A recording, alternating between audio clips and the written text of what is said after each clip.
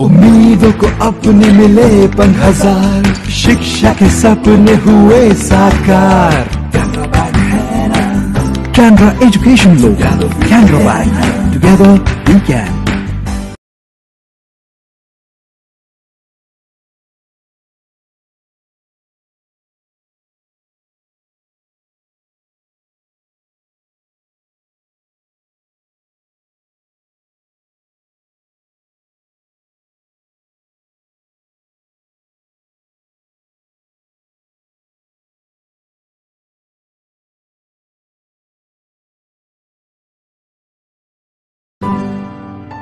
रोज है सजता विकास का त्योहार, गौरव से है बढ़ता अब हर व्यापार। Canara MSME Loan, Canara Bank, together we can.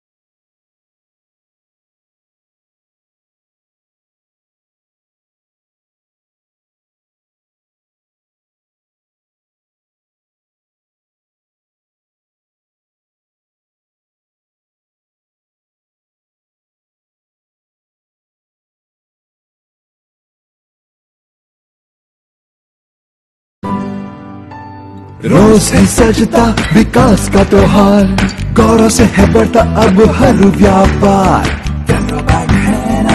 Canara MSME Loan, Canara Bank, together we can.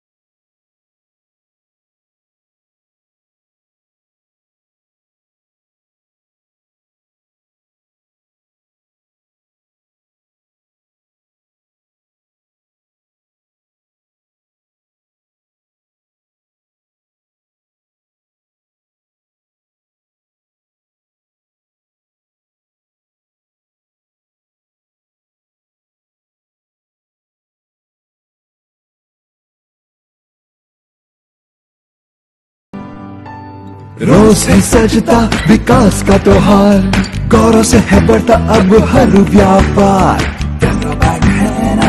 Canara MSME Loan, Canara Bank, together we can.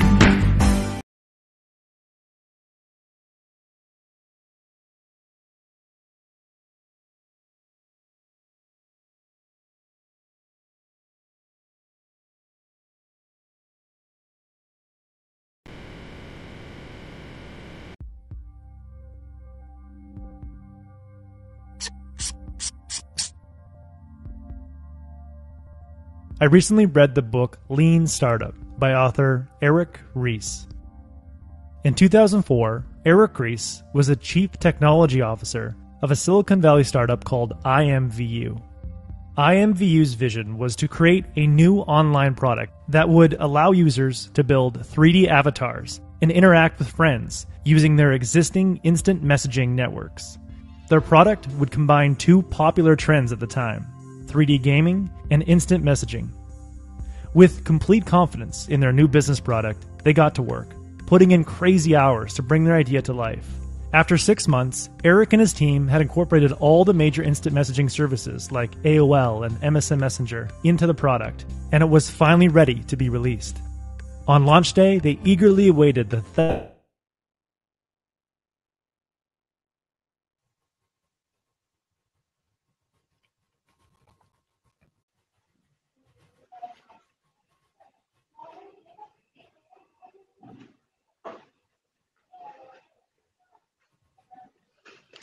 Hello everyone, good evening and a warm welcome to one and all present here. It's an honor itself to honor this beautiful audience who are here. I, Nayan Saluja, welcome you all on the behalf of Entrepreneurship Cell IIT Kharagpur. Thank you all for your prize time. Entrepreneurship Cell Awareness Drive Local Startup Meet is an initiative where we connect startups and investors. It helps to raise funds, networking with industry experts, renowned entrepreneurs, and corporate individuals. We had started our event with an opening ceremony on 4th of November. Carrying forward the momentum, we proudly present the first workshop on Lean Startup Drive as a part of LSM 2020. Whenever we are doing anything new, whether it's a startup or a large company, there is this high level of uncertainty. Getting into execution mode is often the wrong mindset because we often don't know what we don't know. The lean approach really starts off by saying that everything we know about what the business is or what it's going to become is really a guess. So we have to take a more empirical approach and lay out our critical assumptions, prioritize them from high risk to low risk, and then systematically tackle them. That's lean in a nutshell. So before we start, let me acknowledge the presence of an eminent guest, Mr. Vidar Andersen, founding principal of Andersen Associates. Mr. Vidar has been recognized as one of the most important person in German startup scene. So now I would like Mr. Vidar Andersen to begin the session. Well, thank you so much for introducing me, and thank you so much for having me. I'm very excited to be able to share a little bit about the lean startup methodology, and I hope I can be as little theoretical as possible and try to break it down on how it actually applies to actually founding a startup. Before we proceed, maybe I should talk a little bit about myself and why on earth I might have something to say about these things. Well, first and foremost, I'm a startup founder myself. Since the mid-90s, I've been founding stuff with technology, mainly internet, mobile web technology. Also because I have received a lot of help on the way, and also because I had to learn a lot of the things the hard way, I have also become obsessed with sort of passing on my knowledge to other people, especially young first-time founders, so they can avoid my stupid mistakes and do their own stupid mistakes. So I've been around the world, from Stanford to the largest private technical universities in Iran, to Switzerland, to God knows where, trying to sort of impress upon young students a more scientific, a more sort of painless way of, and basically also faster way of doing a startup. because I also need to earn money at some point, I also have a company that works with some of the largest corporations in the world. We do innovation advising, and we help large companies get serious about innovation. And that means just basically delivering results instead of fancy PowerPoints.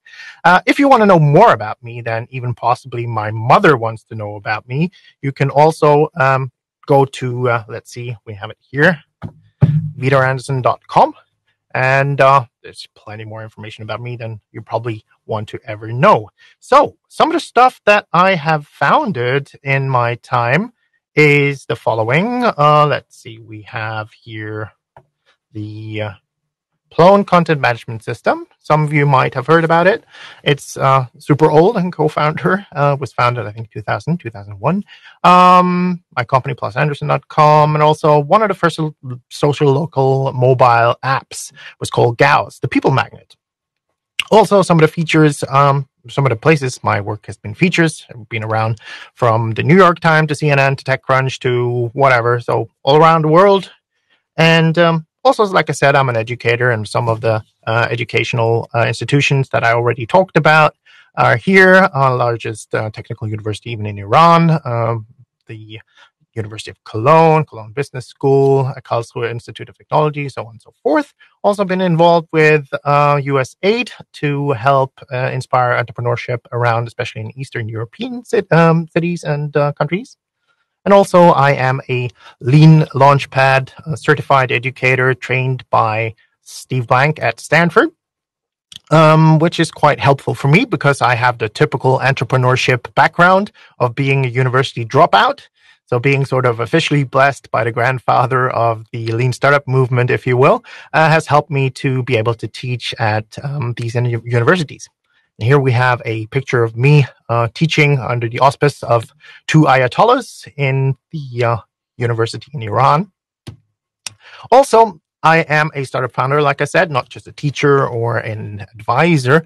Also, I've been pitching a lot of investors, a lot of press with my startups. And also, I am the co-founder of the largest pitching event in Germany. And I have been personally training over 1,000 startups how to pitch so far. Also, some of my corporate customers with my company, Andersen Associates. Not so exciting for you startup people, but for your corporate people out there, there are names like Telecom, Telefonica, Philip Morris, Bertelsmann, Henkel, international names that you probably already know. Now, let's get to it. Let's talk about the Lean Startup. Now, I could be talking here for ages, and usually when I talk about Lean Startup or introduce especially students to Lean Startup, I think the least amount of time you need to really get in depth here is about 3 days. And we now have maybe a little bit over an hour. And also, I want to partition this so that we have enough time to take your questions, because I think that's also probably a very good investment in your time, that we actually also just don't spend all of the time listening to me going blah, blah, blah. And also, I want to really hear about your questions and where you're at with your startups when I am finished. Because like I said, I could be talking for 3 days on end on this. It is a rather complex matter if you want to get very theoretical about it, but we're startup founders, so we'll try to keep it as pragmatic and easy as possible. Now, let's see here. What is the Lean Startup? The Lean Startup is basically 3 things. So it's business model generation, made famous by Alexander Osterwalder. It's customer development by Steve Blank. And it's agile engineering and MVP and innovation accounting, basically innovation metrics, if you will, which was all sort of causally linked, if you will, for Steve Blank being the teacher of Eric Ries. Now, if you're doing just one of these things or 2 of these things, you're not doing the Lean Startup properly. So that's like a big thing up front. You need to know what these 3 things are and what the essence, at least, are of these things that comprises what we call the Lean Startup. Now, I'll try to break it down to you guys as easy as possible, at least to give you a basic overview. Now, usually, like I said, we would be talking about this and doing workshops about all the subject matters for about 3 days on end. But we have limited time today. So I would recommend you guys, and I'll be happy to provide the slides for this presentation for you guys later. I don't know if you can see it. Oh, yeah, there we go. I will go away here. Now, you should read this book by Steve Blank. It's super great as a reference. This as well, the Startup Owner's Manual and Strategy Guide. Like I said, you don't have to make notice right now or take note right now. We'll make it available after the presentation. And also, here's an inside secret tip. You can get the Lean Launchpad curriculum for free. The curriculum from Stanford and Berkeley, you can get it for free if you go on Udacity here and using this link. So I'll leave that into the presentation.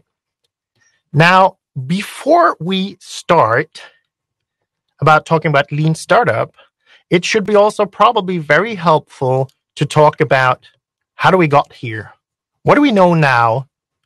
What is sort of the state of the knowledge we have about founding a company? Well, actually, companies are, as we know it, they're not that old. They all started in 1602, I think it was, with the East India Company. It was the first incorporated company. And over 300 years since then, we had a lot of knowledge that was aggregating about how to run a business, about administrating a business. And lo and behold, in 1908, the first MBA was born at Harvard. That is the Master of Business Association. A lot of clever people thought, well, we know so much about how to manage a business right now. We can make a degree out of it. We can educate people how it is actually to run a company, manage and administer, if you will, a running company. Now, let's fast forward here to today. Now we have over the last century also gathered, let's say, after the Second World War, after maybe the 50s, the 60s, and so forth, we have been gathering a lot of knowledge about how it is to manage a modern business, how it is also to use tools. All sorts of things have been institutionalized, rationalized, optimized about how to run and manage an existing business. Now, what we figured out already is that this is a big thing. Startups are not a copy of an existing company. There's a different kind of beast, if you will. There's a different kind of company, which is called a startup. And for some reason, my slides are now going in and out. I'm trying to get them to show here. Just a second.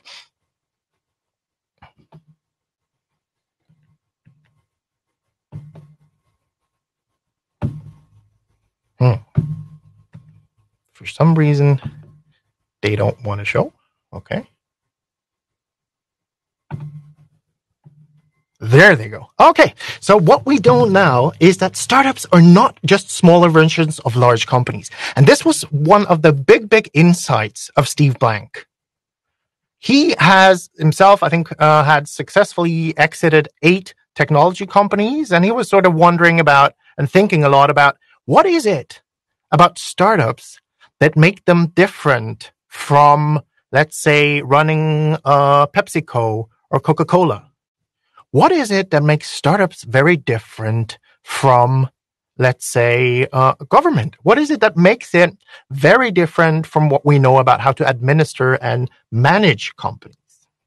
Because what he recognized is that all the information that we already had that was about managing and administrating companies, they were basically missing a whole bunch of information about what about starting the tools? What tools do we need to start? What about starting new companies? That thing that you probably heard from founder Peter Thiel about how to get from 0 to 1, from nothing to something, right? all the education that we've had so far, like in the 20th century and partially also in the 21st century in universities particularly, is about how to manage and run something that's already existing. Now, startups are in that little space there where you go from nothing to something to try to build an existing running company, right? So what we needed was new information, new tools, new methodologies about how to start new companies. And for that, the big insight was also all the information that we already had about how to run existing companies wouldn't work for running a startup and doing a startup. So the first insight was a startup is not a smaller version of an existing company. It's a different kind of organization altogether. Now, on the other hand, a company is a permanent organization, right? An existing company that you can administer and you can do it, so you can run, if you have an MBA, let's say, is a permanent organization that is designed to execute a repeatable and scalable business model. That is to say, the business model is proven and it's operating in a relative, predictable, and stable environment. That is to say, what we did yesterday is probably what we're going to be doing next week and maybe what we've been doing for the last 50 years. Now, the big insight from Steve Blank was that the startup is a temporary organization. Why is it temporary? Well, you want to become a large company. So you don't want to be a startup forever because it sucks.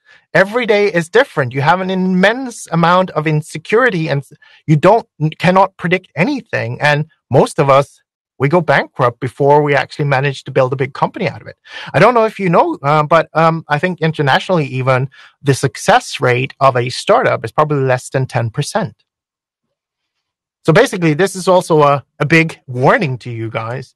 If you think founding a startup is a way to make easy and fast money, you're way mistaken. So it's a big advice here.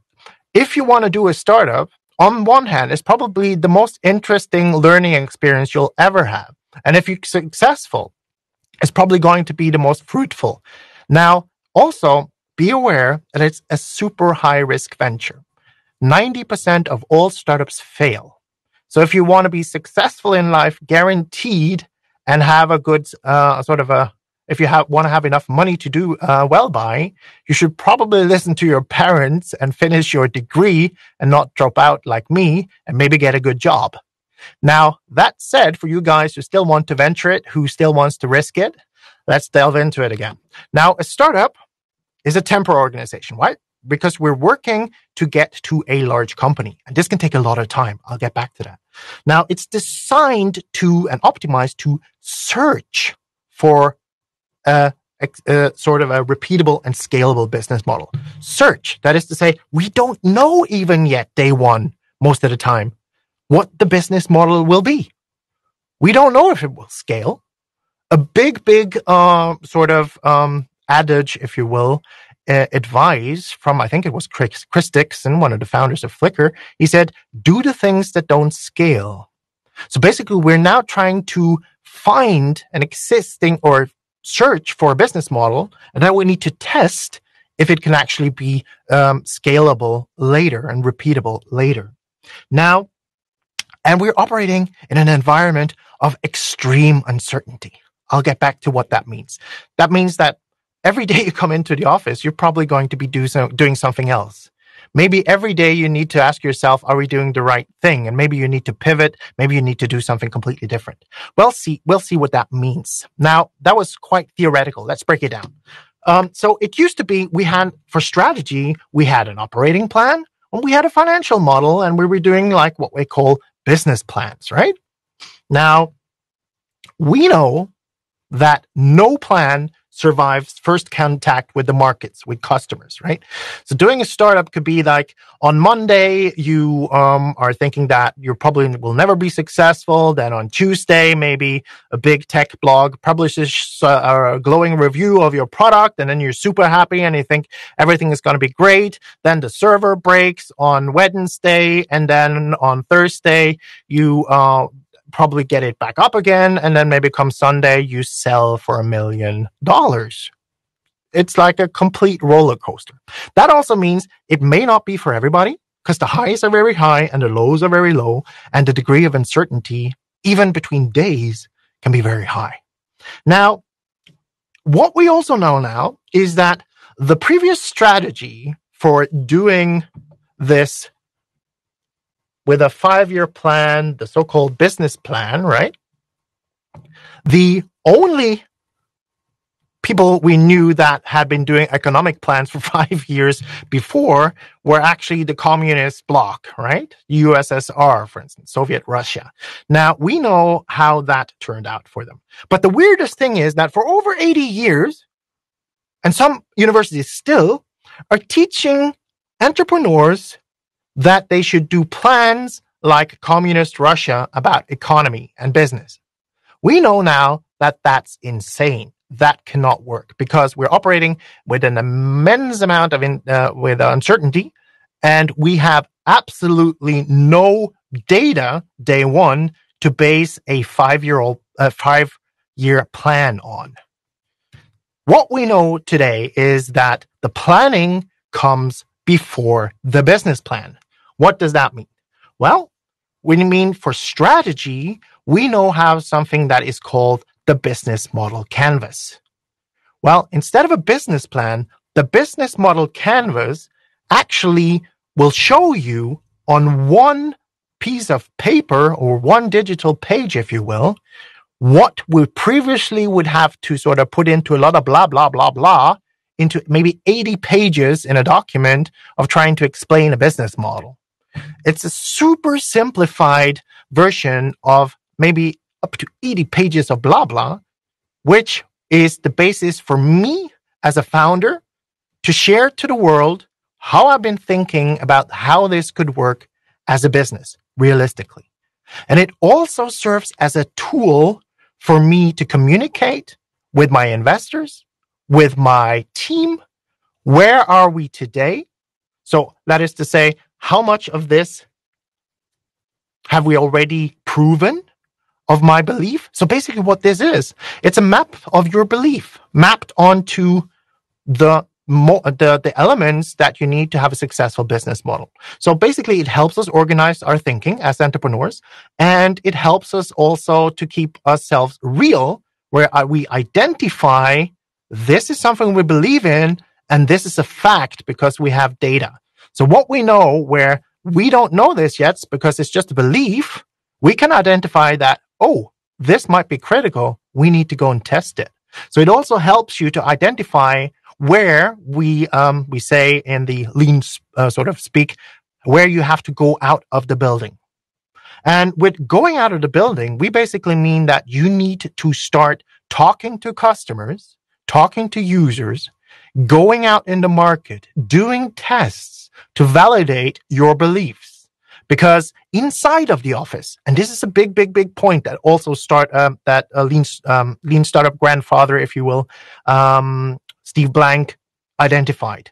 Inside of your office, there are only beliefs. And all the facts that will make you successful are out there in the market. So you need not only sort of physically to go out of your office and speak to the market. You also need to get out of that comfort zone, because all of the time, I see founders, and let's take a sort of a digression on this one. I usually see about 2,000, 3,000 founders a year. And one trend that I see is that there's either the artist or there's the entrepreneur. And sometimes people are a little bit confused if they're one or the other. Now, the artists are the kind of person that thinks they're Steve Jobs, and they think that I know exactly what the market needs. I know exactly what I'm going to build. Although the market tells them, we don't want it, we don't need it, and you need to change this, but we'll buy that. They will still try to force it onto the market. Now, the entrepreneur, on the other hand, the entrepreneurial-minded person will go when the customers say, "No, I can't buy that," and I will say, "So what are you looking for?" And then it's like, why can't you buy that? They're listening. And then maybe the customer says, well, the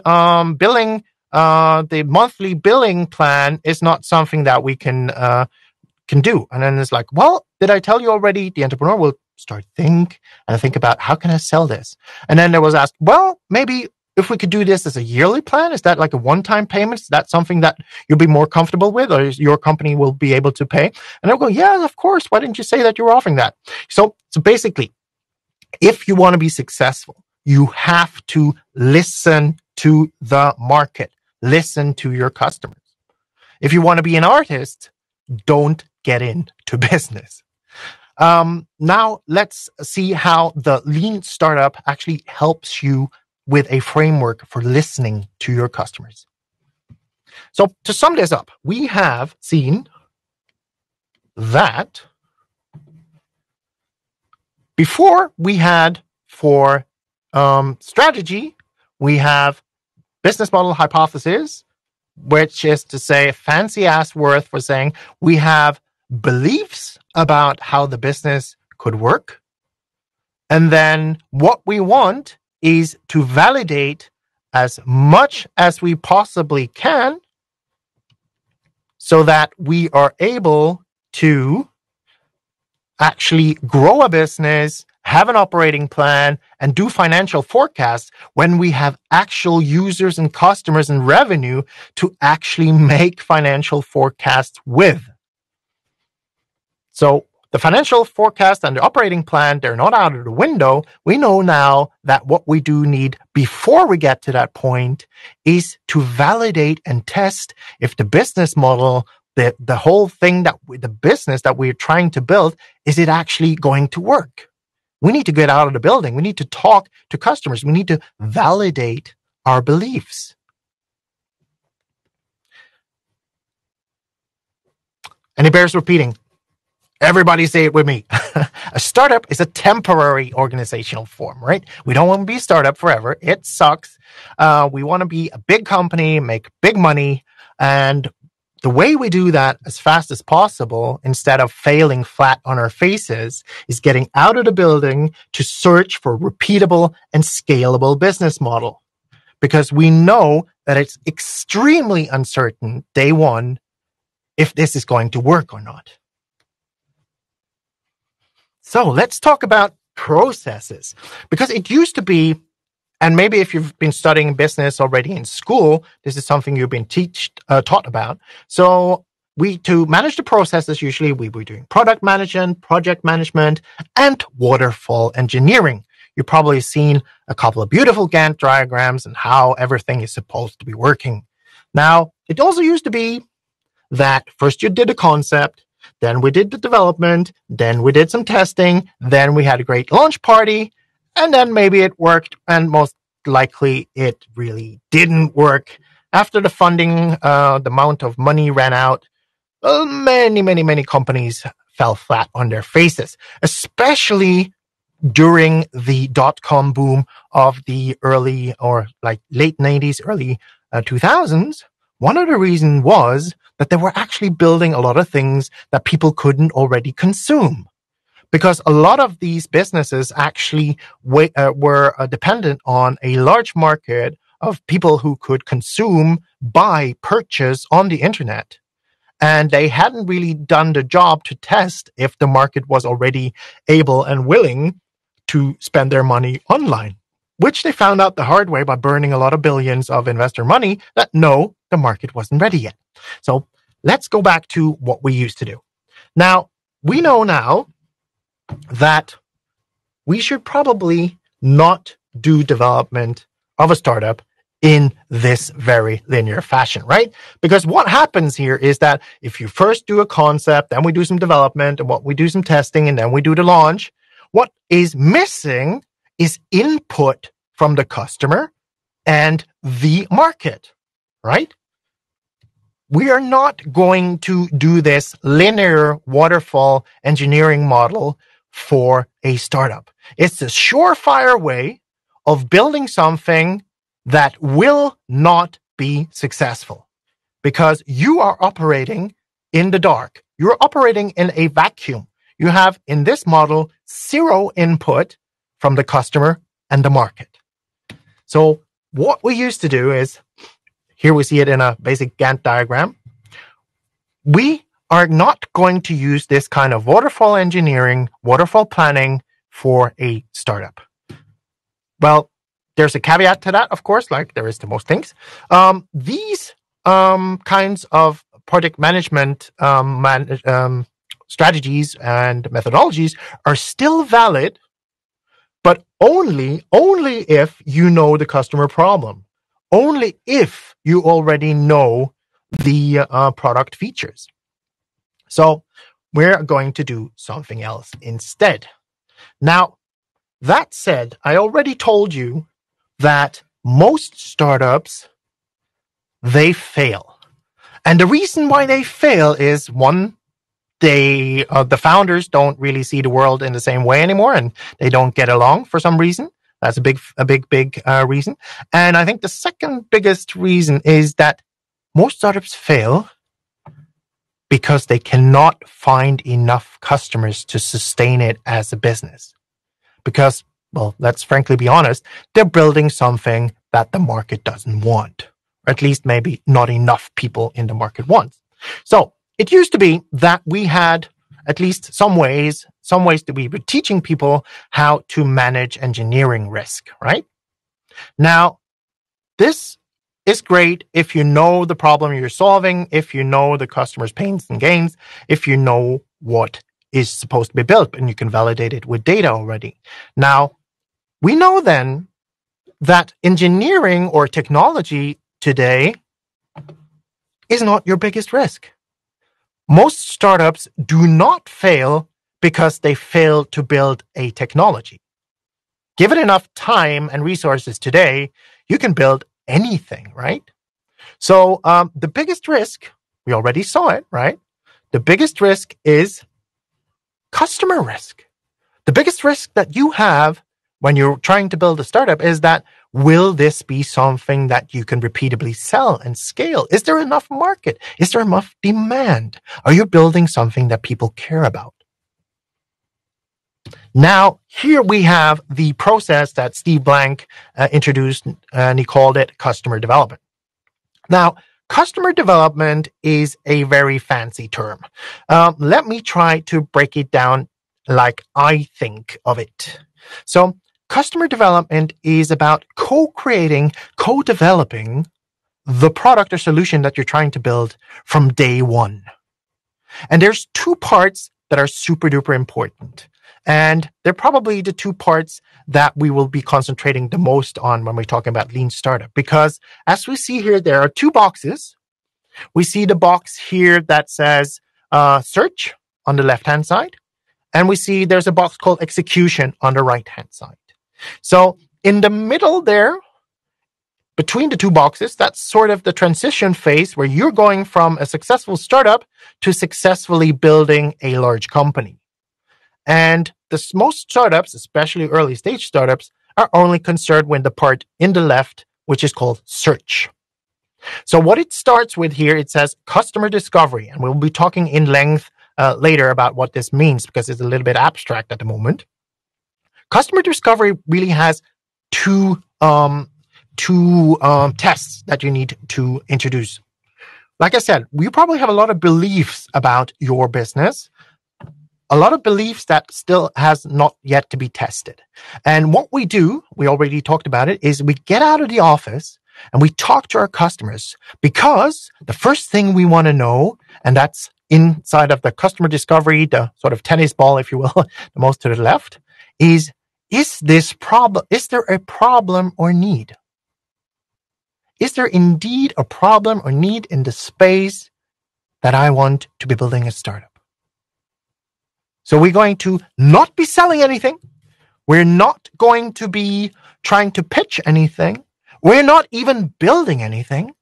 We're going out to the kinds of people that we think would be interested in a solution because they have a problem or a need. And we're going to talk to them to try to identify, is that true? Is our belief that these people have a problem or need really true? And then if and only if we can find enough people that indeed feeds back to us that they have a problem or need in that space, then we don't go back to the office. We don't sort of hunker down and start developing.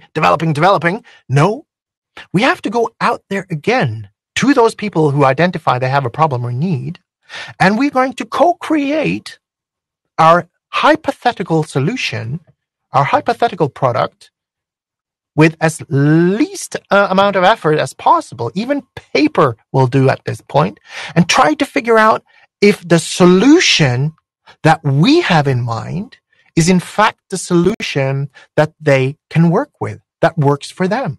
And most of the time I see people doing lean startup only like half of the time right. They go like, okay, so we talked to people and we discovered, it is indeed here a market, and okay, this is in fact something that we believe is a product. Now, what they forget is that your idea of a product or solution may not be what your customer, your user can actually work with or even buy. So what we need to do as fast as possible is go back to the people who has the problem or need and present the solution. Not selling, no selling allowed ever in this phase, if you will, in this, let's see, the first starting point of the tennis ball on the left-hand side in the customer discovery phase. No selling at all. We're trying to learn. We're trying to validate. We're trying to figure out if and only if we have figured out that there is indeed a problem or need, and it's a big problem or need, then we're going to try to figure out, is our idea of the product really the product that would work for the customer or the user, right? So we're going to get into more detail because this is probably the most important part of lean startup, at least the way I see it. Now, also we have something we had, which has been sort of adapted and co-opted also for the lean startup methodology, which is called agile development, iterative development instead of like large processes, long processes with waterfall development. We're now trying to get something out there as soon as possible. And this is also why we start with a paper or a PowerPoint or something super like a mock-up or a click dummy or anything as fast as possible. And then we iterate. We iterate and iterate. We don't wait and build something super complex and then ship it. And then maybe half of it or more is not needed. We're going to iterate. And we're going to be sort of shipping out one feature at a time, not building the whole thing day one. This is a super important concept, right? We're not going to start building, especially if you're building a digital product, we're not going to be feature complete. That would be crazy. Speed is of the essence for a startup. By the time we'd be finished to build all the features without actually having talked to customers, we would have been wasting so much time, so much effort, so much motivation, only to figure out it doesn't work or it's not what they want or can use. So we want to avoid that. So we want to be as fast as possible in trying to validate, trying to learn, is this something that could work or not? And if it couldn't work, what would work instead? So to sum it up, for the process of creating a startup, we're now using customer development and agile development.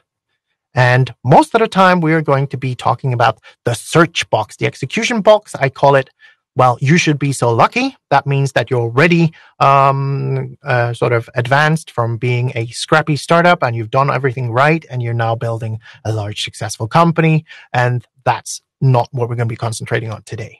Now, also, it's an important thing to keep in mind.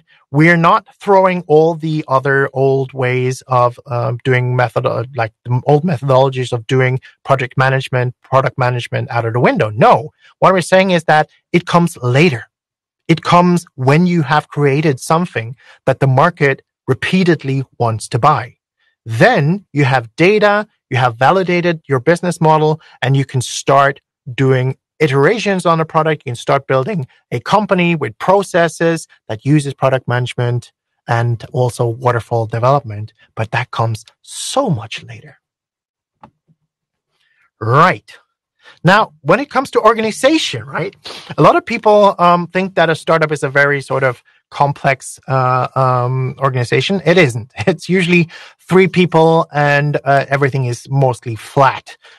So we had in, let's say, if you're doing a business degree or business study, we talk about organizational structures, and there's departments, and it's your responsibilities, and that's not my responsibility, and so on and so forth.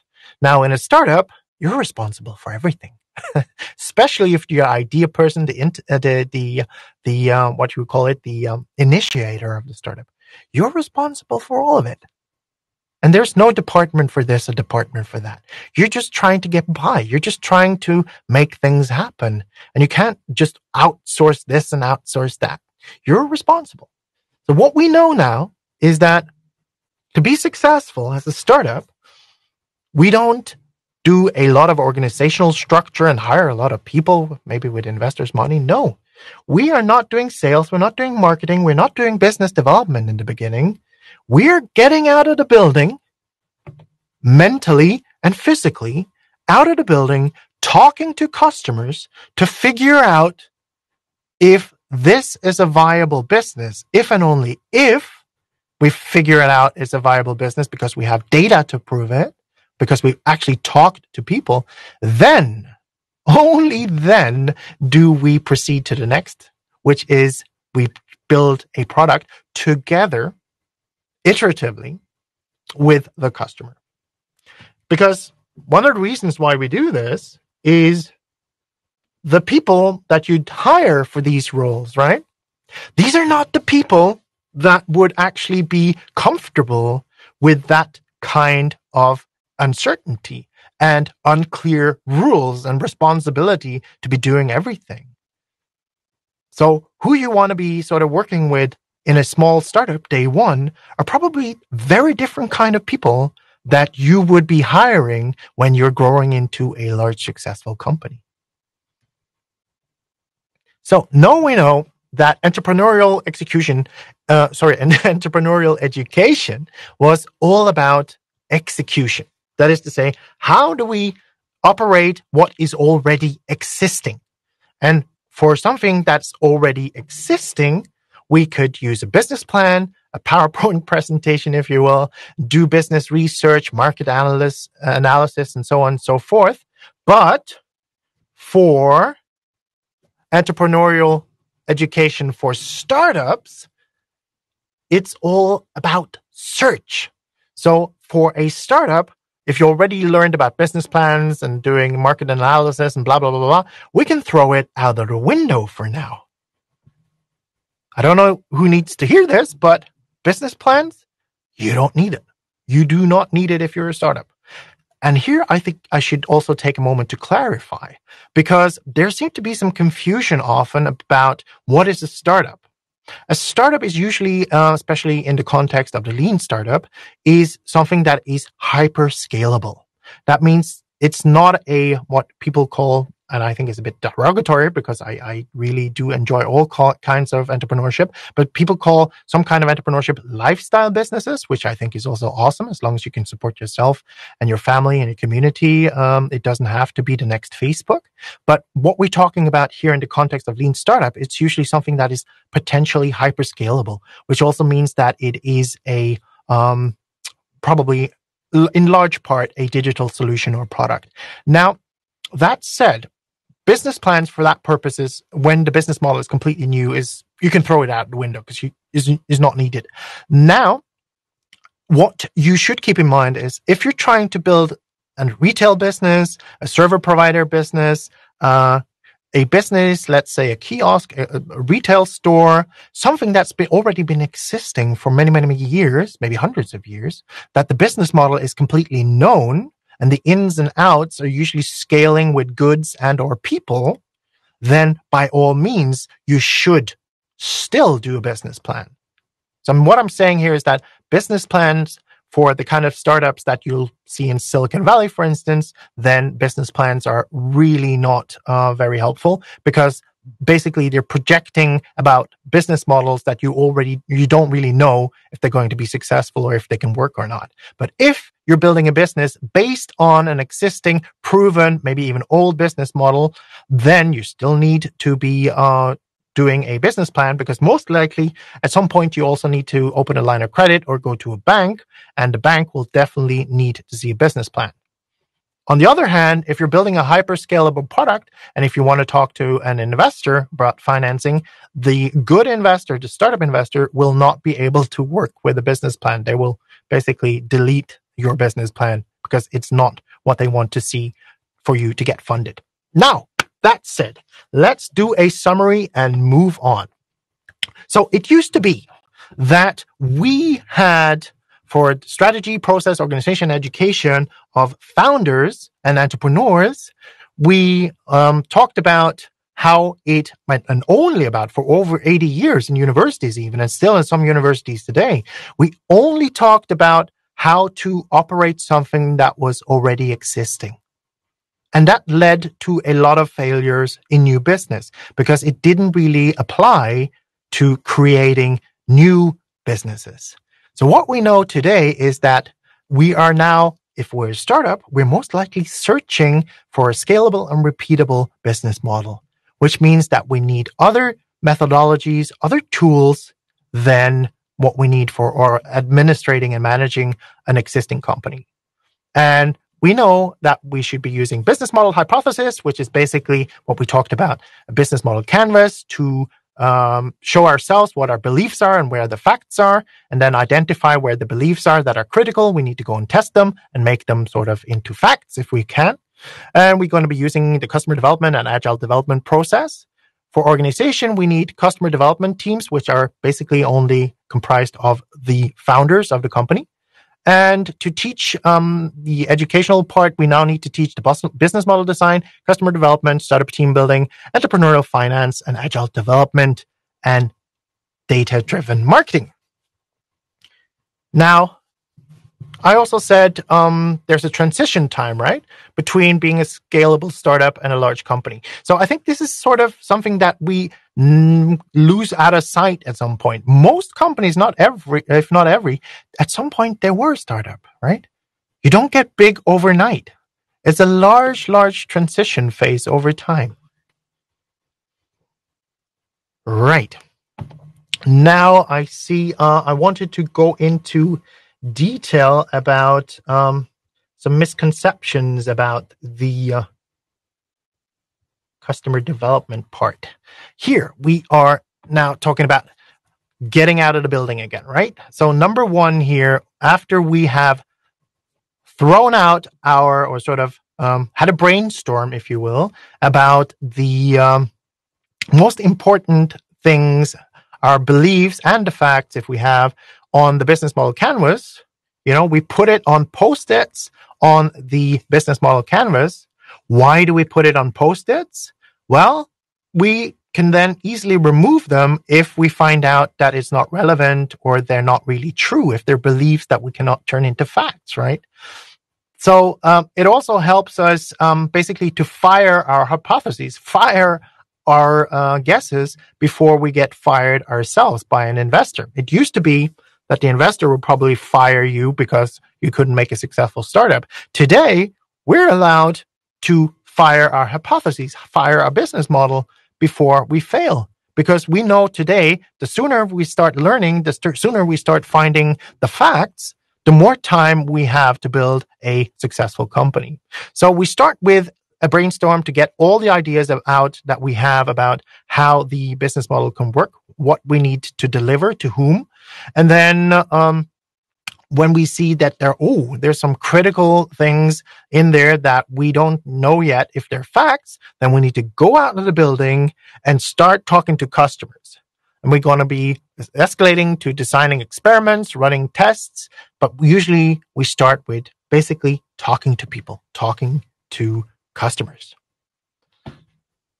And like I said, this tennis ball chart is where the search is on the left-hand side, is usually where we're going to be doing all of the work in the early days. And I said there are two steps to the customer discovery, usually we're just assuming, and this is a big, big thing, we're just assuming that our idea is a good one, right?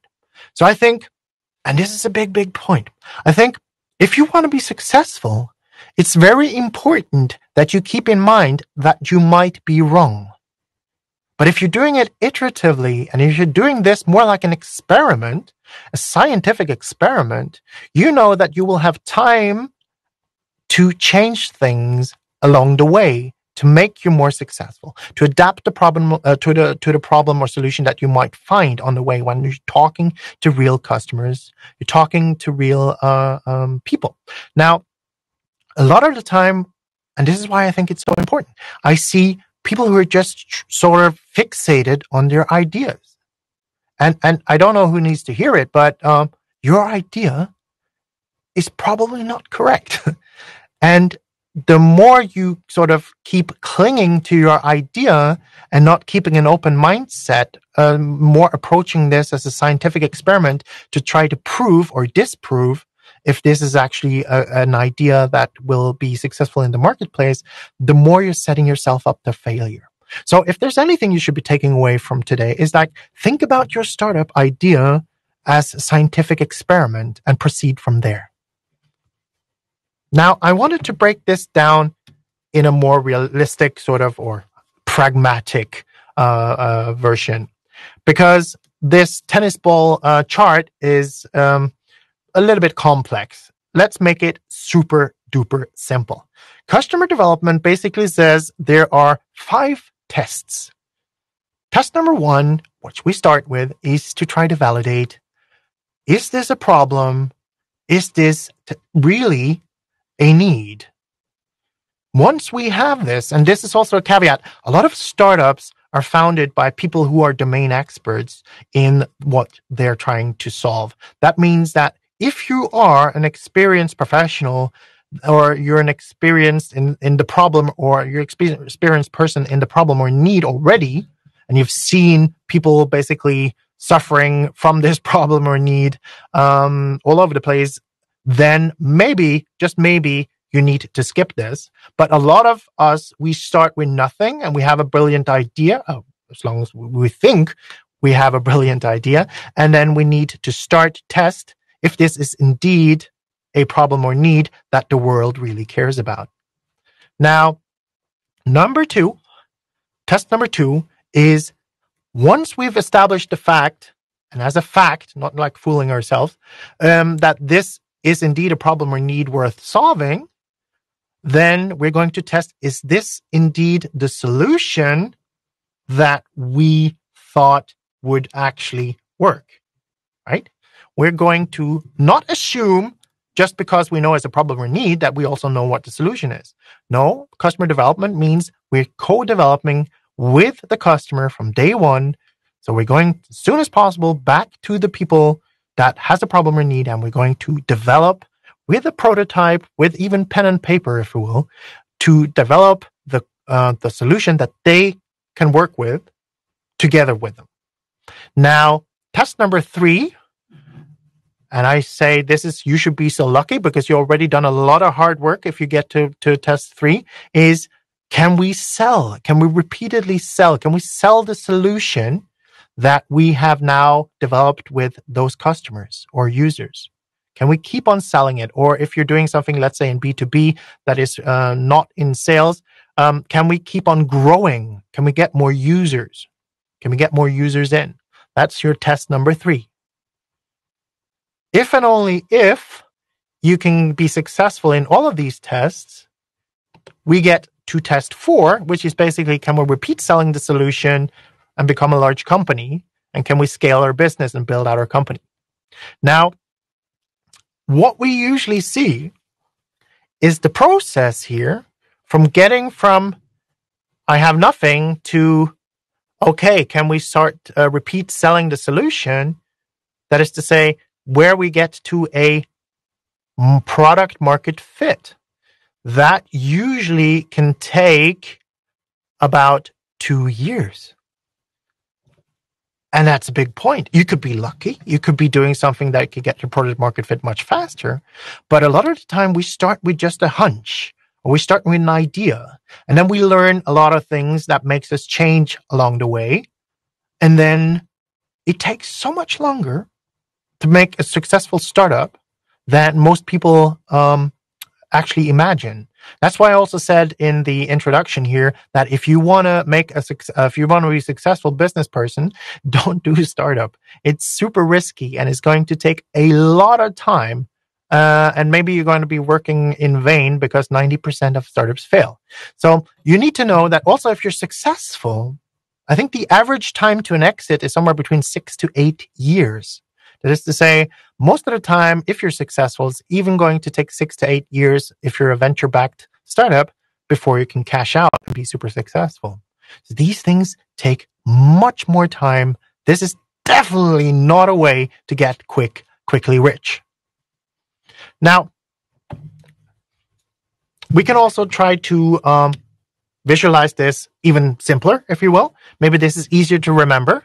First, we need to discover something that people want, and we wanted to sort of prove that we can prove that people want it. Then we need to make something that people want. Then we need to be able to market something that people want and sell it. And then we need to be able to scale our business. These are basically the phases of getting from 0 to 1, getting from basically an idea, or let's say where we have a low level of evidence behind our assumptions, to high level of facts because we already have something in the marketplace that is working and we can repeatedly sell it, and we're selling it so successfully that we can scale our business. So basically, that's probably the easiest way I can possibly explain that there's like 3 phases, if you will, to the customer development, to building a successful startup out of an idea, where you start with very low confidence in the idea and low level of evidence that it could actually work, until a very high evidence that it actually works, and then you're actually successful, which means that we have a first phase where everything is very chaotic because we're trying to search for that product or solution that will actually work. And then in the second phase, we're going to have some other chaotic issues because we're growing into a company. We're leaving basically the phase of being a startup. And then we have phase 3, where we're absolutely not a startup anymore, and we actually have become a regular company. Now, you probably also saw some red dots on here. The red dots on this is basically a what can I say? It's like a qualifier, if and only if. Now, sometimes you cannot find a problem or need. So what do? We talk about pivoting or persevering, right? So pivoting basically means that you've changed something in the business model. Something, you've fired maybe a hypothesis or 2, or you have a new hypothesis that comes into the business model. That means that you have to start, of course, over again to test if that new hypothesis could actually be correct. Now, this also means that you've done a pivot. So basically, there's a lot of confusion about what is a pivot and what does it mean to pivot. Well, a pivot is in the moment that you have changed something in the business model. Now, don't forget that you also need to validate what you changed, right? And another thing, you do not get to pivot just because things get hard, right? I see, especially in young founders, it's like, so yeah, we talked about, 20 people, and now I think we need to do something else, and now, or this is hard, let's do something else. It's like pivot doesn't mean that you get free out of jail card or get to sort of stop doing something that's easier just because things get hard, right? So a pivot is when you know that you cannot learn anything more, if you learned like quantifiably that this cannot work, or you've invalidated a hypothesis. doesn't mean that, oh, it just got hard. Now I want to do something else. So we made a pivot. No, that's not what it means. Now, what is an iteration? Well, an iteration is just if you've sort of refined something that you already have in a hypothesis or whatever you have on so it means a variation of what was already an assumption or a fact in your business model. It doesn't change the business model in itself. So that's an iteration. It's often a discussion. And like I said, you don't get to pivot just because things get hard. Because, like I said, if you want to do a startup, it's probably the hardest thing, but the most sort of fruitful learning experience you're ever going to have. But it's the hardest thing you can ever do to be successful in business. Now, let's try to summarize. Here we go. Here we go.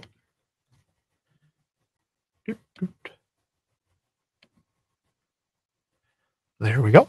We're going to be testing your guesses, testing your hypotheses, and then we're going to look for insights, right? And this is what I meant by, are you the artist or you the entrepreneur? Because the artist doesn't listen. So there's no insights, right? But if you're the entrepreneurial person, and maybe you've figured out that, hey, that thing, that social network for young little dogs, puppies that I was building, there was no real market for it. But I talked to about 150 dog owners, and there's like this, and this, and this, and I don't know, 10 other issues that we've learned as insights because we've been listening as problems or needs that these dog owners have that I can be building another business around, right? So it's all about also when you're testing your guesses and talking to customers, all about listening, right? And it's about sort of getting out of the building, right? We cannot sort of sit in our office and just guess. We need to get out there and talk to customers, talk to users, right? And the whole idea here is that we have hypotheses, we design experiments. Especially in the beginning, our experiment is all basically just called talking to customers, talking to users. Then the test is basically in the beginning. We're just going to see if they have the problem or need. And then the test is, if they have the problem or need, the test is this the solution that they can use? And then we're going to get insights. We're going to have new hypothesis, and basically the circle continues. Now, I want to skip forward a little bit because I've been talking about talking to customers. What does that mean? When we're talking to customers, there's some, first of all, it's not for everybody, right? I think Justin Wilcox, a great educator on lean startup and customer development, calls it a special kind of torture to have to go and speak to random strangers, right? It's definitely not something that everybody is comfortable with, right? Now, what do we want to do when we talking about speaking to customers? Well, basically, it's as much face-to-face communication as you can get these days. I mean, worst case, it's a video call. Best case, you get a meeting and you can talk to them face-to-face. Anyway, when we're talking about meeting face-to-face and not doing surveys, by the way, right? Interviewing is not doing surveys. Why are we not doing surveys? Well, surveys are just basically fixing for an accounting problem. That is to say, you're only going to know what you already put in there. And of course, the emotional component is never going to be transferable through a survey or market analysis, right? We want to see, when we talk about an issue, if they really have a problem or need, or if they're going to go, if they go like, yeah, blah, blah, blah, then you know that you'd hit a nerve. And we're talking about, if they cannot also stop talking about a problem or need, then you know that you're hit gold, right? So what we need from the interview subject is about 10 minutes of their time to try to figure out if they are actually having a problem or need, right? Now, it's also important that we talk about the differences in talking to business customers and consumers. It's usually well advised that if you're doing a business model that is targeted towards consumers, that you have to talk to at least 150 people in the target segments and the customer segments that you think are relevant before you make an opinion about having validated or not your assumption. Why? Well, consumers are a dime a dozen. Everybody has a different taste. When we're talking about business to business, if you're a company selling to another company, then maybe you need to only talk to half of that, maybe even 50, 60 interviews in the same target customer segment would be enough, because most businesses are the same. That is to say, there is more homogeneous, if you will, inside a company about which kind of roles have which kind of problem or need as opposed to a consumer. That is to say, when do we know that we have had enough interviews? Well, let's say for a business-to-business business model, you need to have had at least 50 interviews with the customer segments. And with interviews, I mean 10 minutes of FaceTime, of interviewing, of talking to someone. And then in the consumer space, you'd need 120 to 150 interviews before you can make a qualified decision. That is to say, not 10 people in any case. All right. Now, we need, like I said, 10 minutes. The more you keep it casual, the easier it gets to get interesting output. And there's actually a wrong reason and a wrong way and a right way to be doing an interview. If you're talking more than 20%, you're doing it wrong. So let's apply the 80-20 rule also to your interviews. Most of the time, the only thing that you should be talking and opening your mouth is either to breathe or to ask a question, not to talk or sell. Because another thing that is super duper important is that we're not trying to interview people to sell them something. We're trying to learn something. We're trying to learn if they have a problem or need. And let's take an example where you will ask someone, and you think that, let's do the stupid example that I mentioned. Well, I am founding a social network, a Facebook for young dogs, for puppies. And I am assuming that this is something that young puppies have a problem socializing online. And then maybe I wouldn't go interviewing puppies because they cannot really tell me anything. So who would I go and interview? I would probably go and interview puppy owners. And once I've found a lot of puppy owners, I would be talking to them in a casual way, hopefully for over 10 minutes. And then I would ask them, so how do you currently socialize with your dog? Tell me about your dog. And then a lot of the times, they will tell you a little bit. And then you know that sometimes you need to also guide the conversation about, tell me about the last time you met another puppy with your puppy, and so on and so forth, right? You trying to talk as little as possible, but guiding them by asking about things that happened either today or in the past. We do not want to make the customer or user project about the future, because this is a big, big mistake I see by first-time founders time and time again. They're asking them, would you use this? Could you see yourself using this? Never, ever ask, because you're going to get bullshit answers. You're going to get completely useless answers. People are most likely going to say, well, I could totally see myself using this. The reason why they're saying that is, one, they're really not good at projecting into the future, because, I mean, let's face it, we'd all be rich and healthy if we could project into the future. We cannot see the future, right? It's a human condition. We cannot see into the future. Maybe also laws of physics. But what we can do is to relate to what we have already done in the past, either today or in the past, right? Now, a lot of the time, we're just so desperate. We just want to get some approval. We want to get some people to say, well, I totally want to buy this. But that's not what we're there for. We want to really know if they have a problem or need. And also, when we've gotten to the stage that we know there's a problem or need, we want to know, is this a solution that they will actually be happy with, would be satisfied with, would be served by. Not if they would buy it. You would know that they would buy it because they would say, when can I get it? So you know you've struck gold when someone looks in the eye and says, so when can I get it? Right? You do not want to try to sell it. And you don't want to ask people about projecting into the future. You want to be talking to people about what have you done today or in the past that is relevant to the problem or need set that you're trying to test. And that's a big, big mistake I see most first-time founders do all the time. So only ask about today or in the past, because nobody can actually predict the future.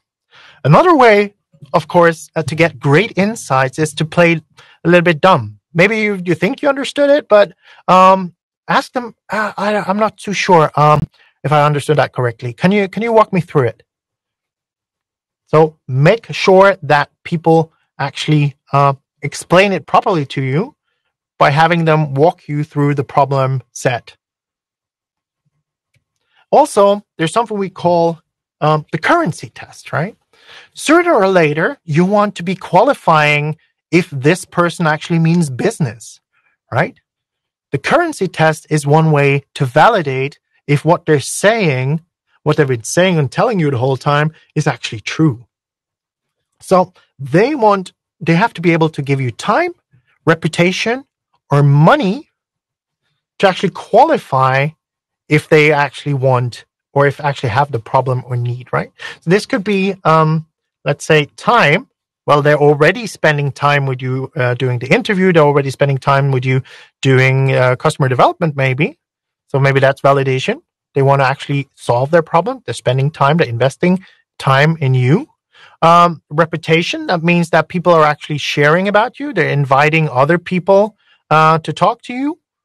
Or money, which is, of course, the sort of most honest way of showing demand or showing you that there's actually a validated need, is that they will ask you if they can give you money now to have it. And also, we don't have time to be talking too much about how to do interviews, but there's a great resources out there. There's Rob Fitzpatrick, for instance. He wrote a book called The Mom Test. It's really recommendable to read. It's also because all mothers, they lie to us because they just want us to be happy. So that's to say, the worst kind of feedback you can get about problem or need or your product is, of course, from your family, from your colleagues, or from your friends, right? Your friends, they just want you to be successful and happy. So they go like, yeah, super cool, super cool. And your family probably wants you to be safe and don't take stupid risks. So they go like, I'm not so sure about that. And then your colleagues may have all sorts of reasons about telling you stuff. So what we also need to do, and this is a big, big thing, we need to talk to complete random strangers. We need to talk to people we don't know. We don't want to have the information that we get sort of contained or contaminated by talking to someone who might have a human emotional reason of telling us something. So we also want to prove to ourselves in this process that we're actually the kind of entrepreneur that can get to the kind of people that we think that we need to get to deliver our product or service, right? So just let me summarize how we talk to customers when we're doing customer interviews, is that keep it simple, keep it short. If you ask for 5 minutes and you've hit a nerve and you're really talking about a problem or need that concerns people, you'd be surprised that they cannot stop talking for maybe an hour or less more, right? So ask for a little time and you'll get more if they're really interested in what you're doing. Now, ask for 10 minutes. Keep it casual.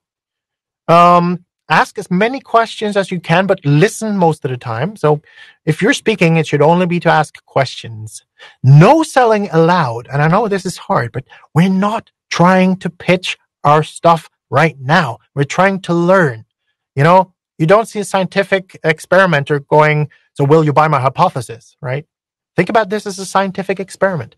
Selling all of that cool stuff, it's going to come. All of that cool stuff is going to come, but it's going to come later. once we have something to sell that we know that the market actually wants, right? And one good way of getting to the bottom of things, because we as humans, we usually have a lot of reasons to say what we say, is to use the 5 whys. That is basically to behave like a child, right? Where you go like, so, oh, it's raining. Why is it wet? Well, it's raining. Okay. But yeah, it's water. Why? Why is water wet? So you keep on asking and nagging. And I know you're going to be quite, a lot of you, including myself, are going to be uncomfortable asking and nagging. But it's all about not being content with like the first level of answers. Sometimes we need to get really down to the bottom of things. And the 5 why comes from the original lean manufacturing process or methodology, whereas I think it was the Toyota factory that had the first human ever killed by a robot. And asking why one time wouldn't be really helpful, because it would just say, well, why did the human die? Why did this person die? Well, a robot killed him. So why did the robot kill him? Well, because it moved in a way it shouldn't move. And then why did the robot move in a way it shouldn't move? And then basically they asked why, until they found out, I think there was a maintenance on a fuse box that hadn't been done properly. So it was like super wide removed from the actual robot where the problem was.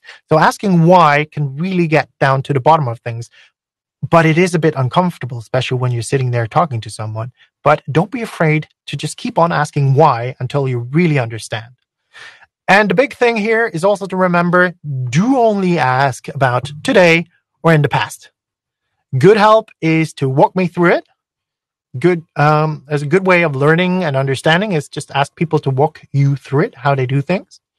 And like I said, one way of doing a validation of if they really mean business, what they said, is the so-called currency test. Also very well explained in the book that I just mentioned, is can you get them to validate with their time, their money, or their social currency? Okay. So I don't know how we are for time. Let's just check in if we have enough time now to also do the Q&A. Yes, sir. We have enough time to do Q&A. You can find the question in the question panel in the right side of the screen. All right. I see 20 questions already. Cool. Like I said, there are so much things more that I could be talking about for 3 days, but this is sort of, if you will, the summary of the things that I find when I talk to thousands of students and entrepreneurs each year, that are the important bits that if you get these right, the rest is much easier to follow. So let's delve into the questions, shall we? Yes. Should I just pick them myself, willy-nilly, or? You can pick them yourself. Okay, cool. This is cool. So what are your take on initiating startup on developing applications and apps that serve for betterment of society? What would be the common problems and how to face them? That's from Sagar. Now, thank you for that question. My opinion about, I hope that each and every problem or sort of, how can I put it, product or solution will in some way better society.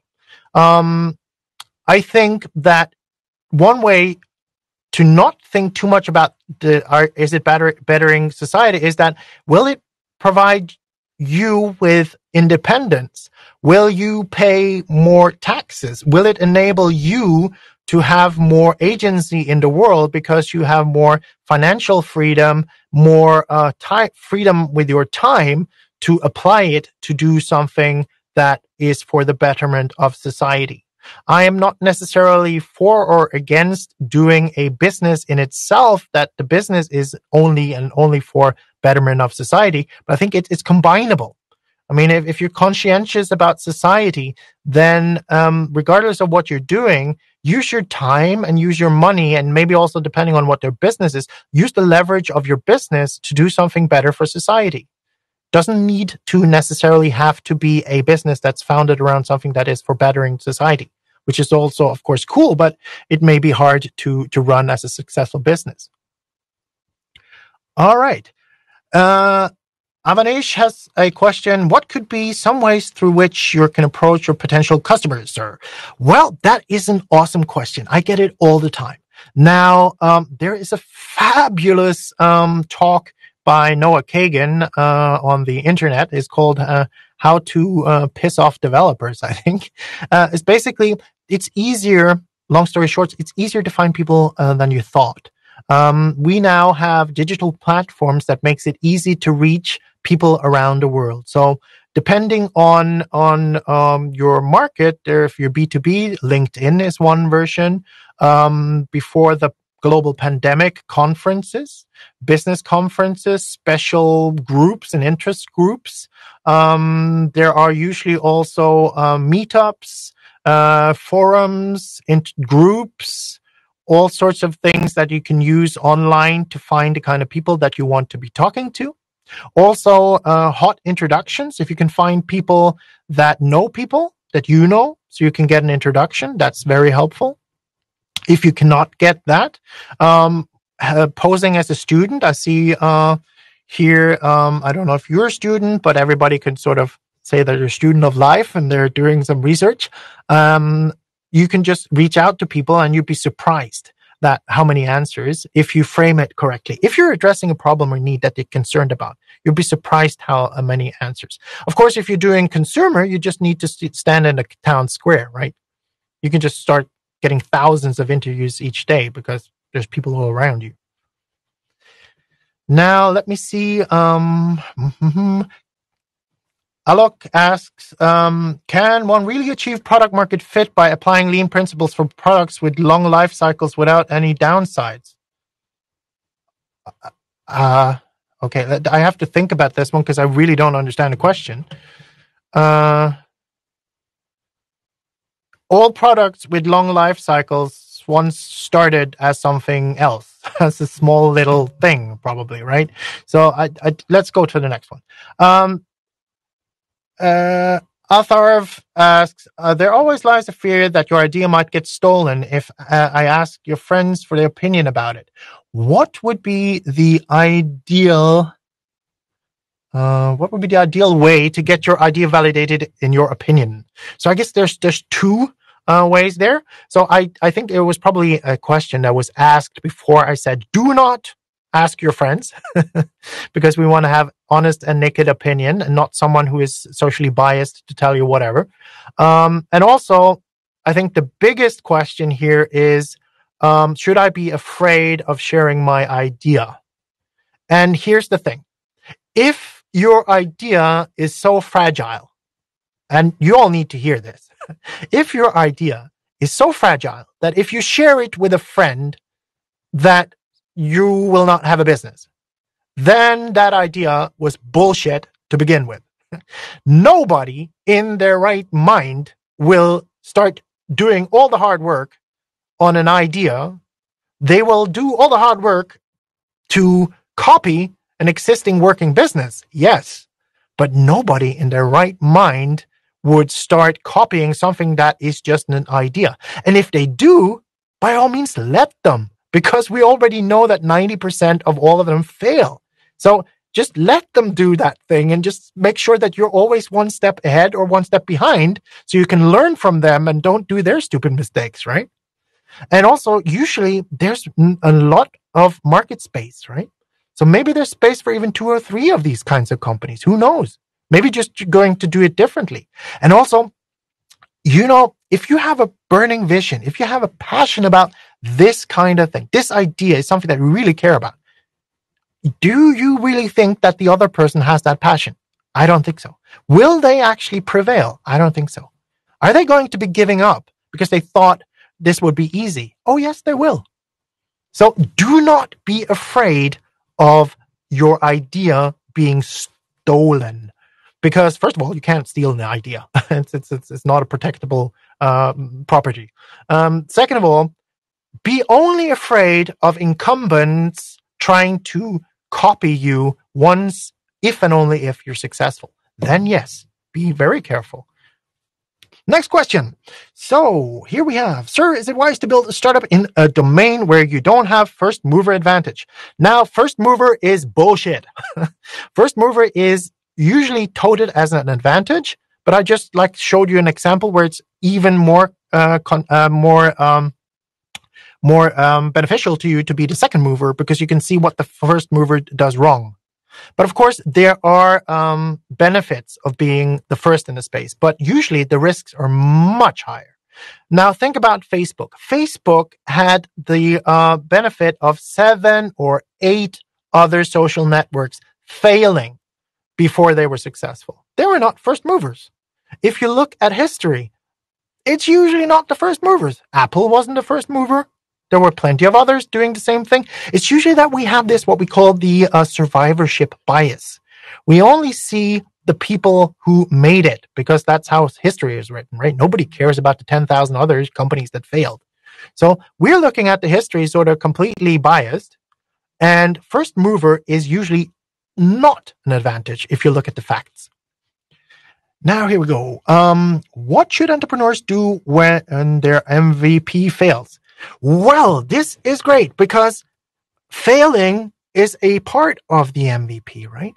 The reason why we do a minimal viable product is that we can keep iterating with the learnings. So the failure is not a failure of the MVP. It's a failure of the test. It's a failure of the hypothesis. So the MVP is supposed to fail. You done it correctly. I mean, cool, great. Now move on. What did you learn? Ask yourself, what did we learn of that failure? So usually what you called an MVP was then more likely half a product, right? Usually when we say it's failed in an MVP state, it's because it wasn't an MVP. It was a bit too much. So what basically an MVP is supposed to be doing is that it allows you to fail every day and then change something because you learned. I mean, the test is supposed to sometimes fail to learn, right? So if an MVP fails, you just keep on iterating, pivot or persevere, right? That's the whole point of an MVP. What are the challenges? Gaurav asks here, what are the challenges that comes in execution of a lean startup? Because getting customer feedback on the unfinished product is not always possible. There's so much to unbundle here. How does the lean startup methodology answer such questions? Well, first of all, you should not have a product if you don't have customer feedback. That's like what I've been trying to tell you. So you can always get customers. If you cannot get potential customers now, you're never going to get them. I mean, just leave it. Don't do a business. You can always find someone if you put in the work. You can always find people to give you feedback. As long as you have access to the internet, you have zero excuse. So how is lean startup implemented? I hope that I was able to address some of that. What is an important characteristic of a future state value stream map that makes it effective? I don't know what that is, so I'm going to skip it.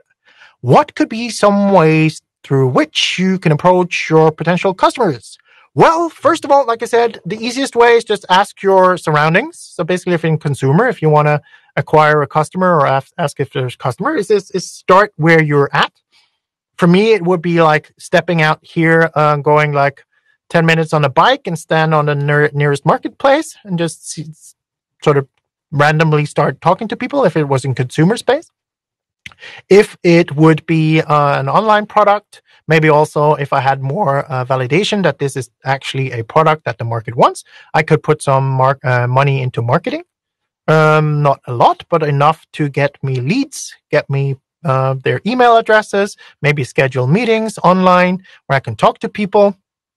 So you can approach potential customers physically or digitally. And digitally, of course, with the easiest way is to spend money, but it's also, of course, super costly and super risky. So I would talk again about forums. I would talk about maybe you should go to all sorts of user groups. Facebook has an amazing amount of user groups that are focused around problems or needs. And there are different kinds of special interest groups all over the place. So there are definitely a lot of sources online where you don't have to spend money if you put in the work. here we have enjoyed it. If we need so much customer interaction research, blah, blah, blah, to decide to start a feasibility to continue with it, then how is most of the investors and mentors decide as a startup future in 5 minutes? Well, if startups, let's put it like this. If investors were as smart as they think they were, then more than 3% would be actually providing value on a worldwide basis. Usually they're getting paid, or not usually, they're always getting paid if they're not a business angel using their own money, of course, but I'm talking about institutional investors here. And also, they're getting paid regardless of what happened, right? So most of the times they're wrong. Don't look to them for advice. They don't know what's what. Now, sir, what are the biggest obstacles of lean startup? Well, one of the biggest obstacles I see is that obstacle, I wouldn't say it's an obstacle, but one risk is that we think I'm guilty of it in the beginning, so I'll talk about it like from a personal experience. One of the biggest risks with lean startup is that you think you're doing it right, and then you sort of start selectively not applying it. So you need to have rigor and discipline also in the team, where you go as when you say we're going to do this, we're going to have this feature, we're going to do this. Is that how are we going to test it? What are we trying to test? What are we trying to achieve? Do we have enough data to warrant that we should do this activity, right? So one of the risks is that you start sort of slipping. You start not applying it because it's hard to keep yourself intellectual honest all the time, but it's what you need. Now, also another thing that I see is that we start and there's a way we can deal with this, but we start like fudging the numbers. It's like we talked to 20 people and now we want to sort of proceed or not. Or we are starting to creatively interpret the input more than we should, right? So it's super important, and I didn't talk about this, but I'll talk about it now, is that it is important when you're doing a test, like good scientific work, to apply a pass-fail criteria before you start the experiment. For instance, if you want to formulate something, let's say if we're just starting out and you believe that a social network for young dogs could be a good thing, then you would have to put yourself in an intellectual honest spot where you define in the beginning how many people you'd talk to and when you'd be satisfied where it's be validated or invalidated that this is an opportunity that you'd proceed with. Because what I see is that often we just sort of forget to do that. And then we sort of go like, yeah, maybe, could be, So you want to make the pass-fail criteria that will say for each test is, we know that we'll be successful if and only if so-and-so happens, quantifiably or qualitatively. And we will know that we've not been successful when qualitatively or quantitatively is not really happened. So, what are the major challenges that come up in execution? No, that was the question. Fun question. Do you think there is any difference between publishing a microbiome research article worldwide and a business startup from scratch? Both got their own risks. No, they don't. If you're in an academic position, you're taking zero personal risk when you're writing a research paper, right? Also, it's usually a completely different world, right? So what they have in common is usually, hopefully, that they both use the empirical method. They're both using the scientific method, but the amount of risk you're going to be taking is probably going to be immensely different. What are your take on initiating startup on developing application apps that serve a betterment? Yes, we had that one already. Let's see here. Here we go. How can you chase investors? Oh, this is a good one. Thank you, Part. How can you chase investors? There's a wrong assumption already in the question. You do not chase them. You make them chase you, right? You need to switch the mindset. You need to have something that is so compelling that the investor will chase you. And I have a great resource for you guys. If you go to venturehacks.com, there's an article about how to raise money without a lead investor, about how to make the investor chase you. Because investors don't chase I mean, you shouldn't be chasing investors. It's like they will see that you're like one of those lawyers that chases ambulances, right? They don't want to do business with you if you look like you're needy. They don't want to invest in needy companies. They want to invest in companies that are so cool, so great that they don't have a need to even be talking to that investor, right? Make them chase you, not the other way around. Okay, JP says, with lack of investment, how can we hire smart people to work on an idea? How can we hire people without money? Without investment, it said. Well, not without money. Well, use your own money, not always an option. Use money from your customers, usually a very great option. Don't hire people before you can afford them. That's how you do it. So you need to have a product or a solution then in the market that is giving you enough revenue that you can actually support paying other people to work in that company. I hope that's self-evident, right? If you don't have the money coming in from the business, you shouldn't be hiring people. Other than you can show that if you have maybe another salesperson, you can double the sales. Well, then you can do it with the money from the customers as well, right? So here we go. How to validate or calculate. Oh, here we go. How did that? Oh, it. Now we have sorted by upvotes. Okay. Time. There we go. Should we calculate the revenue and costing of the subsidiary companies from my parent company in Lean Canvas? If so, should we in manufacturing service? This, I don't know. This doesn't sound like a startup to me. If you're doing a daughter company of a main company, you're not a startup. So next question. How can you chase investors? Someone deleted my questions. Yeah, I for me too. My questions also suddenly disappeared. How to choose by different ideas from my startup and how to validate the chosen idea. Pranav asks. That's a great question. I hope that I had been able to show you a little bit about how to validate. What is choose by ideas, right? I usually think about it this way. Am I passionate about it? Do I have something special? Do I have a special insight to the problem or need? Is it something that I'll be ready to spend 6 to 10 years on doing? If yes, okay, that's interesting. Maybe I should be doing this instead of something that I'm not so passionate about or don't have the expertise in. And also opportunity size, right?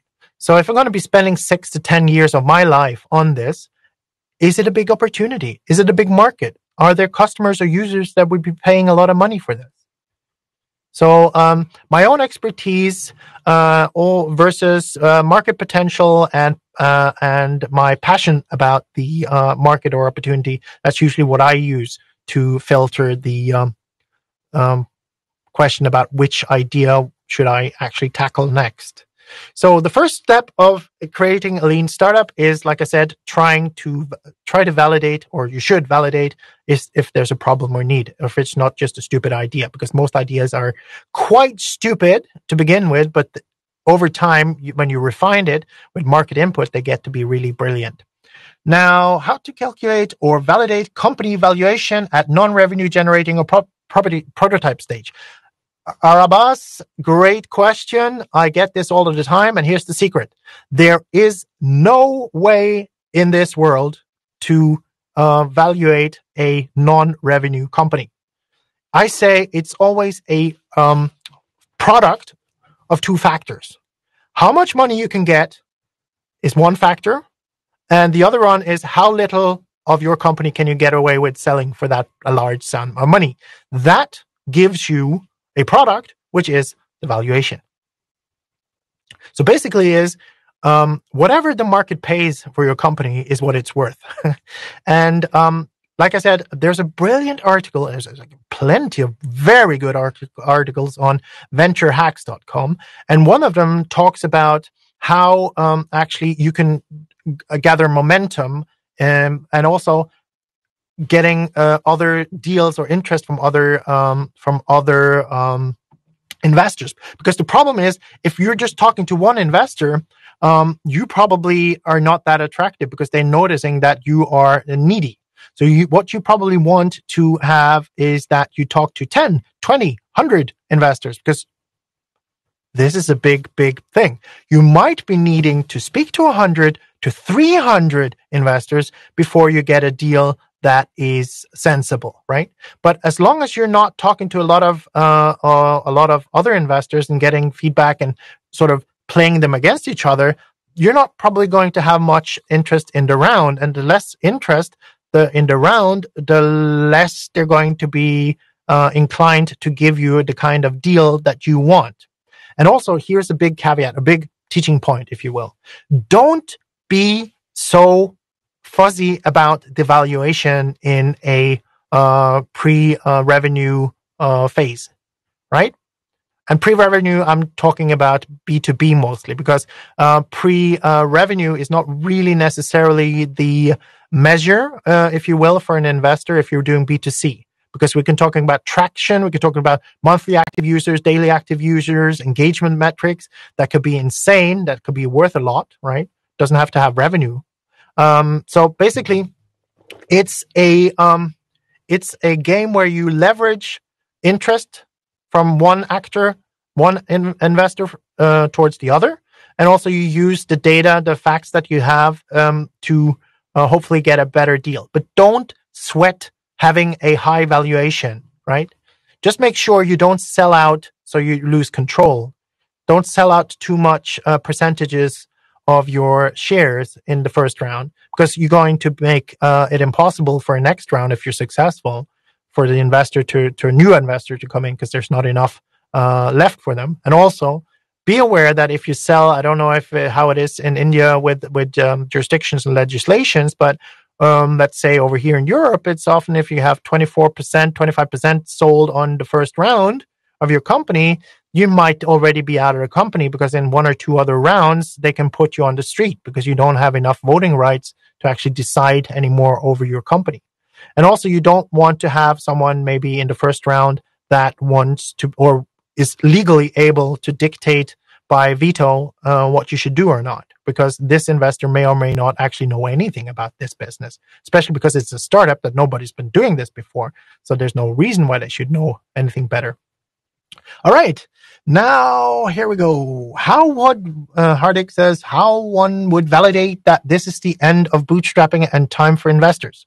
Well, hopefully, and this is my personal opinion, is that why would you go for an investor instead of keep on bootstrapping? Why would you want more problems and selling out? Why would you sell your business to someone else? If there's a good reason for it, then sure. I mean, there are business models that are not really possible to achieve without taking on board investors' money. Like, let's say, Facebook would never have happened if there weren't investors that had invested a lot of money in them, because it took a long time before they had solid revenues. Now, also, you might think that bootstrapping, I mean, a model like that could probably use at some point some investor money. But you have to ask yourself, can I make it on my own? Is it worth giving up control? What is it exactly, other than having sort of a little bit more control or predictability or more money in the bank that the investor is going to bring to the table? And I think also that's more important, also in the very important in the first round as well. Whereas you should probably be thinking about how much you need to achieve more growth of your intellectual property, to achieve more validation, to test things, to make your company more attractive and more valuable, instead of how much money do I need for having some sort of valuation happening. And also, you should ask yourself, if you're bootstrapping, what if I just go slower and put the money on to the side? All right. Excuse me? Yes? Audience is buzzing with questions, but there's a time constraint. So I think we should wrap it up now. All right. So if you could try to, can you capture the questions and Yeah, sure. and send them to me in an email? I will publish answers to all of them with my slides. Sure, sir. I'll send you the questions. Well, thank you. All right. So I think we should wrap it up. And let me see here. If you go to, let me see where we go here. If you go to vidarandersen.com, I also do free open office hours for entrepreneurs and students every week. So there's an option on that webpage where you can book a time slot.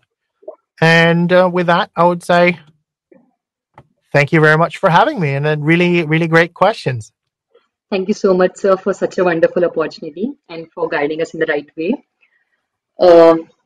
So I guess it's all it for the today. And please don't forget to join tomorrow's workshop on product market fit. So thank you so much. Thank you. Take care, and I wish you all good luck. Thank you so much.